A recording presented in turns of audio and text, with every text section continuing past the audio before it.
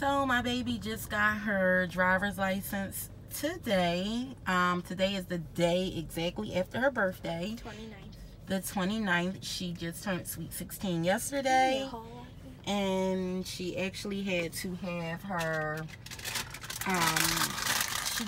she couldn't got the license until she turned 16. So she turned 16 yesterday, but the DMV was closed because this year her birthday was actually on a holiday, which is Memorial Day.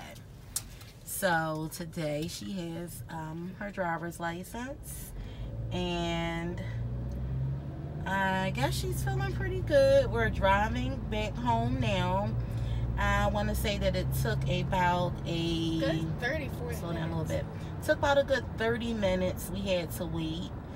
They said it wasn't crowded, but to me it was pretty crowded. For some reason, I just thought that we would go in and do what we had to do.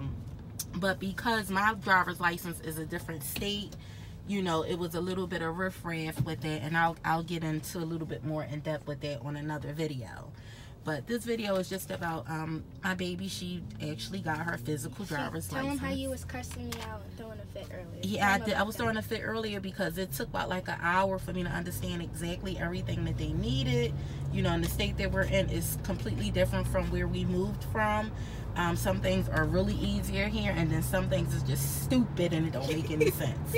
So, you know, right now we're going home, and we wanted to do like a prank on my husband, like to say she didn't get it, like it was more information that they needed. I wanted him to be there with me. Yeah, she did want him to be there, but I can understand because he goes back to work tomorrow, and nobody wants to sit in the DMV. Like, it's just like a long, drawn out all day thing. But that's why everybody experience is different, because from what I was hearing from kids from school and stuff, they were saying how, all you need is like 3 things: the slip, Social Security, and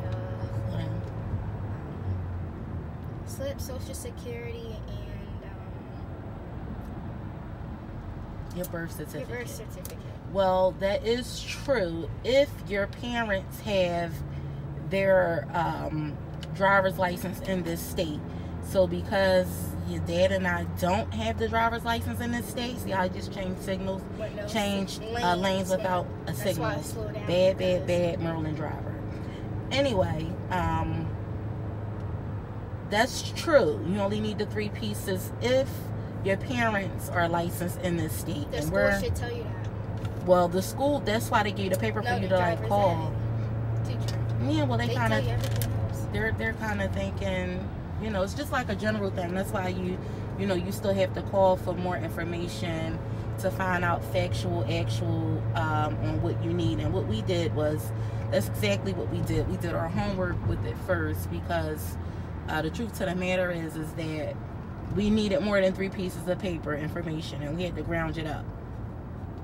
But yeah, I wanted to do a prank on my husband because he did not come in to the DMV with us. So I wanted to get on his nerves and act like, you know, what we provided, it wasn't enough information. Like, that really would have been a good... Ain't nobody takes me back when I told them about it. Of course not. They told me to let them know. No, they're going to be jealous. Of course.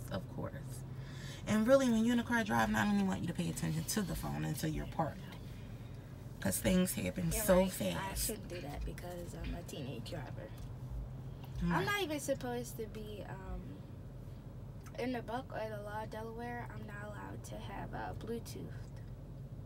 Like, I'm not allowed to be on the phone and on Bluetooth. Even during my first 6 months. Second, they allow you to have Bluetooth, but not on the phone. But I can't even have Bluetooth. So some of the things are really strict, and I can understand why, because there's so many accidents. So with that being said, I think I'm gonna, you know, end this little short video here and come back and talk to you about, you know, what we had to do to make all of this happen today. It wasn't too bad. It's just the phone call was a little bit agitating because they really wasn't sure, and where she got her, where the DMV is approximately like 20 minutes away from home. Well, the GPS took us way longer.